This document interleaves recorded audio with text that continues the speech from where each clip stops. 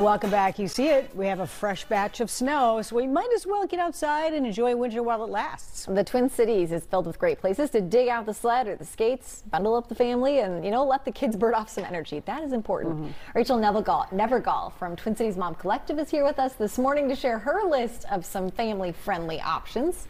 We're glad you're here. Thank you. What a day to talk about this, right? Yes. It is. We sent the kids in the backyard yesterday, so the only thing is it's a little bit, it's not super cold, so at least we can enjoy the snow. Let's jump into it. You are starting off with ice skating. Yes. Okay. Land of 10,000 lakes, right? So Sure. we're going to start ice skating on the lakes. And I think everybody has their favorite, so I'll start with mine. Okay. Lake Nokomis. Lake Nokomis is a huge space for going with your family, for enjoying skating, but also what they're known for is hockey. So I know we've got a lot of favorite hockey fans out there. And one thing to remember is that the U.S. Pond Hockey Championship happens there. Right. So that's the end of the month. By then, they have more than 28 rinks that you can skate on. It's amazing. It's definitely worth seeing. And one thing to note about the lakes is you want to check the websites before you go, just to make sure. They're frozen right now, but you want to make sure before you go. Yeah. So if you went today, would it be one rink size out there? So currently, they usually have a rink for hockey and then a surrounding rink for just circling around or trying out your skates. Bring your own skates for that one. Yep. But a lot of other places too have rentals. And warming houses. And warming houses, snack huts, that kind of thing. Yeah. Okay. So there's another place, and this is an ice skating place in Maple Grove.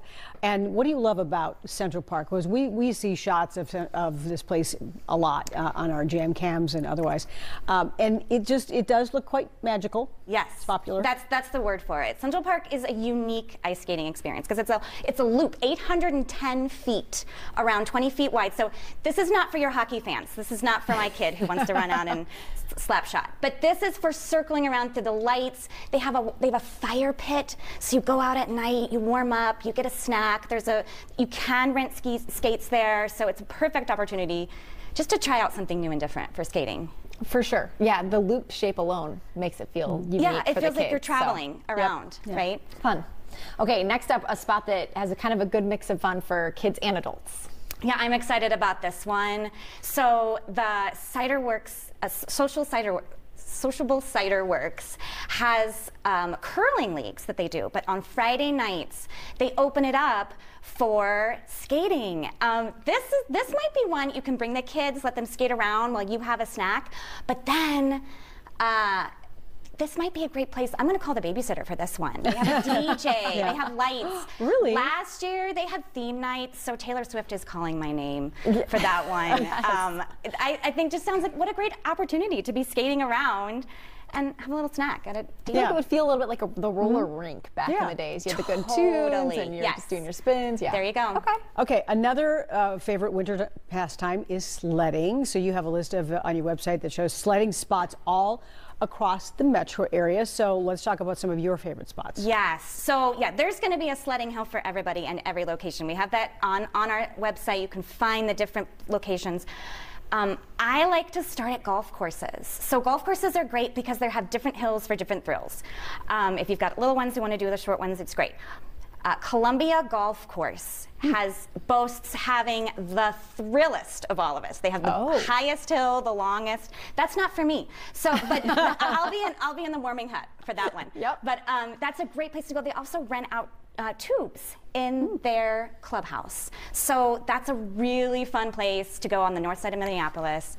Check that out. Scream, but the bad news is you got to climb back up that hill. Oh, that's good. Yeah, Yeah, that'll wear kids. those kids out for days. I also count that as my exercise when we go sledding. I'm like, this is it. I'm good for the day. I got it all in. Another one that I think you mentioned was Theo Wirth too. Theodore Wirth Park. I was just there on Monday, and I was there for skiing, but it was packed with families. I mean, and there's a great Sunset Hill is known as one of their best hills, but they also have tubing. You can rent tubes, pay by the hour. And then there's other hills all over, so there's plenty of room. But one thing to note about that one and a few other ones are they're a nature center. So you can go, you can experience sledding, but if you want to try out something else, they have snowshoeing, they have skiing, they have hiking. So there's a lot of really opportunities there for that one. Do they have a warming house? Oh, for sure. They have a chalet. They have a beautiful chalet, so you can feel like you just went to Colorado. Okay. Because then you can make it a whole day. You know, you can sled a little whole day while, of warm it. up, then hike around. And now this place is outside of the metro area in Victoria, the Lowry Nature Center. Yes, Lowry Nature Center is another great nature center. So you go to their nature center house, and they have a big hill there. You can rent sleds. You can rent snowshoes there. They have guided tours. So there's just a lot more that go on. Like the nature centers are a playground. We think of it as summer, but they're really perfect for the winter. Yeah, and there's so many more. We have a big winter guide on our website that kind of highlights all the other ways beyond sledding, beyond ice skating, that you might be able to check it out. We're adding content to it all the time because there's always more events that come up. I was going to say, people are probably sending you other things too. Have you checked out this sledding hill? What about this skate park? Yeah, we'll add it to the list. Yes, we love to find out favorites from everywhere. This Fantastic. is a good weekend or week to really experiment. I mean, we've got a lot of snow and it's not terribly cold, so those are some suggestions. You have more. Rachel Nevergall from Twin Cities Mom Collective. Thanks for your ideas today. It's wonderful. Thank you so much. And for a full guide of sledding hills, ice skating, the things she mentioned, and a whole lot more, you can head to their website. It is twincitiesmom.com. And we'll